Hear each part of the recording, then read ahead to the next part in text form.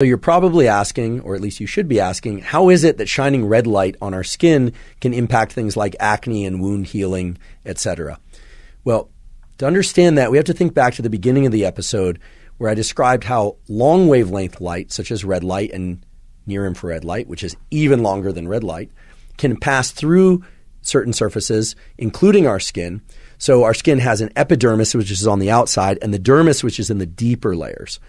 Red light and infrared light can pass down into the deeper layers of our skin, where it can change the metabolic function of particular cells. So let's just take acne as an example.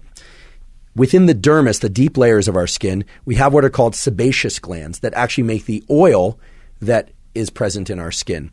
Those sebaceous glands are often nearby hair follicles. So if you've ever had an infected hair follicle, that's not a coincidence that hair follicles tend to get infected. Part of it is because there's actually a portal down and around the hair follicle, but the sebaceous gland is where the oil is created that is going to give rise to, for instance, acne lesions.